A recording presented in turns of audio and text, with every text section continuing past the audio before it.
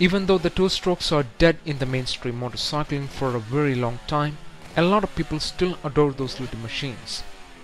And why don't they?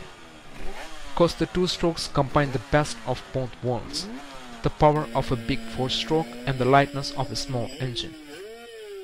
If you take a simple single-cylinder four-stroke engine, it will have about 30 to 40 moving parts.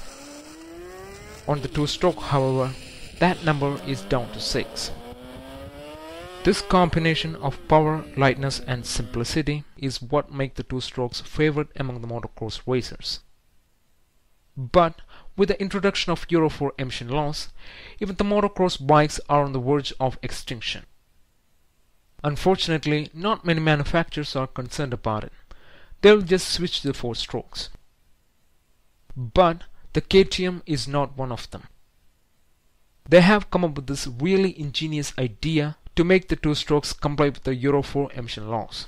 It's called the transfer port injection. The two-stroke contributes more than 50% of KTM's total dirt bike sale. So it is obvious that the KTM do want to preserve that market share despite the ever-changing emission laws. To fight the new emission laws, KTM have introduced two new models, the EXC250 and EXC300 with the transfer port injection technology for 2018. With the new TPI system, KTM is not trying to redefine the fundamental principles of a two-stroke engine. Instead, what they did here is they designed a completely new fuel delivery system which is capable of providing a much better fuel consumption figures and lower emission along with the traditional characters of a two-stroke engine. Unlike the fuel injection system in a normal four-stroke engine where the fuel is injected into the manifold just before the inlet valves, in the TPI system, the fuel injectors are placed in each individual transfer ports just behind the cylinder barrel, as you see in the picture. These injectors spray the atomized fuel into the air, which is being transferred from the crankcase to the combustion chamber through the transfer port. According to the KTM, this downstream injection of the fuel helps for a better mixing with the air. With this TPI technology, KTM has eliminated the need for premixing of the fuel with the oil.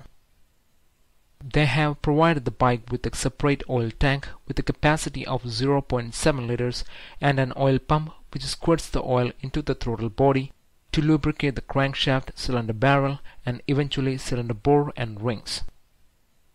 KTM claims that the TPI technology helps to reduce the fuel consumption by 55% during the low speed operations and between 20 to 25% during the wide open throttle.